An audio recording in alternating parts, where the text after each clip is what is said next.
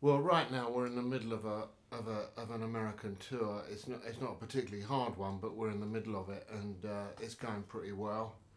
But I'm pretty shattered tonight, so I don't know if I can raise much enthusiasm to talk about the past. But uh, the main thing I want to say about playing in Ireland is that this is one of the most important countries in the world for me and my past and various bits of Irish blood, as we all claim to have, and true for me. And uh, right the way across the island, the north and south, I've got lots and lots of friends in Ireland, and some of them are not having a particularly great time at the moment. It will be great to come and hopefully cheer you up a bit. And we're playing Quadrophenia, and that is actually about overcoming the difficulties of the adversities of life, particularly if you're young.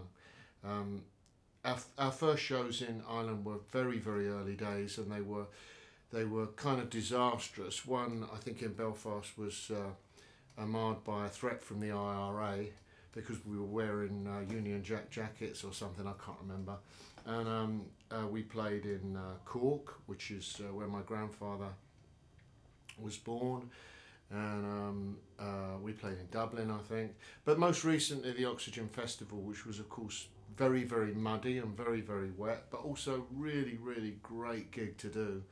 And we've played in Dublin since then, and but I can't wait to get back. I love the people, love the history, love the music, love everything about it. And in fact, the piece that I'm writing at the moment, a new music piece, is partly set in Waterford. So um, we'll get back there creatively one day. Don't cry, don't raise your eye. It's only tea.